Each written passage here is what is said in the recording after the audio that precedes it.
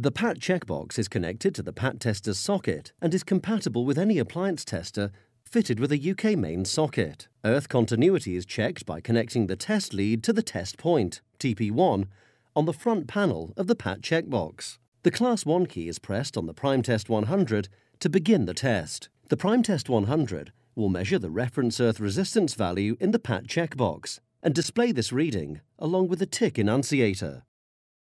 The Prime Test 100 display will show low load. The Class 1 key is pressed again to proceed with the insulation resistance test. The Prime Test 100 will now measure the reference insulation resistance value in the PAT checkbox and display this reading with the tick enunciator. It will then measure the leakage.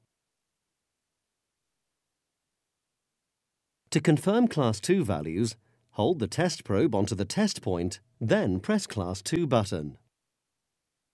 In this case, the insulation resistance value is lower than the pass-fail limit, simulating a faulty appliance. To confirm the tester is within range, check against the displayed value matches which are shown on the rear of the PAT checkbox.